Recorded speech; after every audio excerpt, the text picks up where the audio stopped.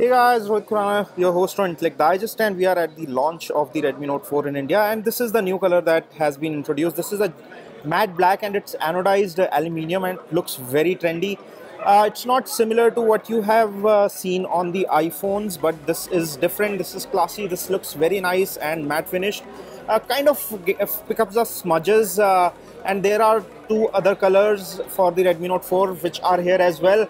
So you see this dark gray, which is silverish, and it has black bezel at front, which looks very nice. And when you turn off the screen, it kind of gels with the screen. Same is with the black color when you look at it from front, but not is the case with this golden unit. It is white on the front, so you have white bezels, much like the iPhone rose gold or gold colors, and you have black bezels on the other two colors. This matte black finish does look very interesting, and if I have to pick, probably I'll go for the black because it looks very classy, or a gray because it has black bezels.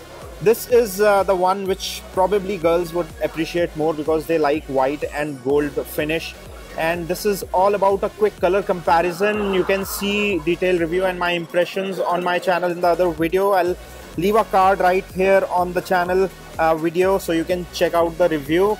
There are descriptions in the there are links to buy this phones in the description section. More details in the description. Do check out the other video. This is just a quick color comparison of the Redmi Note 4. This is host Rohit Khurana signing off. Give us a thumbs up if you enjoyed watching. Subscribe for more. Thanks for watching.